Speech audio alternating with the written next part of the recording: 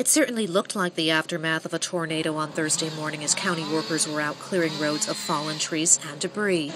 But the word from the National Weather Service Thursday was that it was merely a strong thunderstorm, packed with gusty winds, hail, and torrential downpours that apparently took aim at the Glasco Turnpike area of Saugerties, damaging property and toppling trees in that neighborhood. Some homeowners, like Muriel Ferraro, were looking at a pretty big mess. Are all safe, and this is something that just has to be cleaned up. That's all. Do you think it was a tornado? I have no idea. It was scary.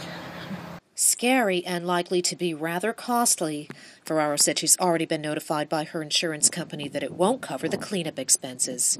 In Saugerties, I'm Paula Mitchell reporting.